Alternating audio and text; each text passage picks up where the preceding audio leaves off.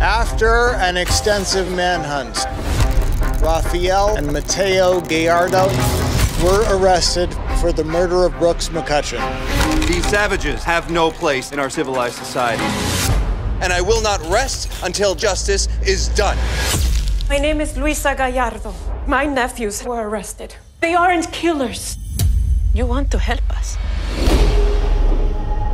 One of those boys gets McCutcheon with a single shot at distance. That makes sense to you? I want to hear your side of the story. Our side is we didn't do it. LA's got themselves the perfect patsies. Two Mexican kids ready-made to go from the front page of the gallows in 10 seconds flat.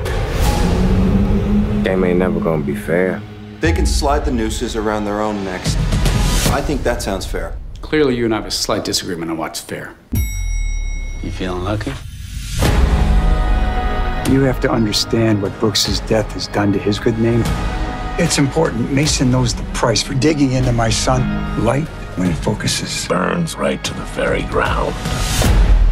When you build the whole damn place, you get to make the whole damn rule book. What happens when we dig into who's really behind this? This case feels bigger than me. We need to be smarter than they are evil. You know, I don't really like investigators who step in places they don't welcome, especially shadowy ones. Brooks was into something big. And that's just the start. We could take down some of the biggest names in this city. There's power in the truth, don't forget that. Work the body, and the head will fall. You're starting to sound like Mason. What do you do when it's all too much? We're the only thing standing between the boys and the noose. We'll die in here. I want to finish what I started. I will burn you. I don't know how to fight this case. You know what I like about this town? No one tells you what was. Only what can be. Let's forget about where we were.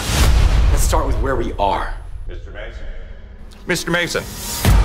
What do we know? Objection! Complete speculation!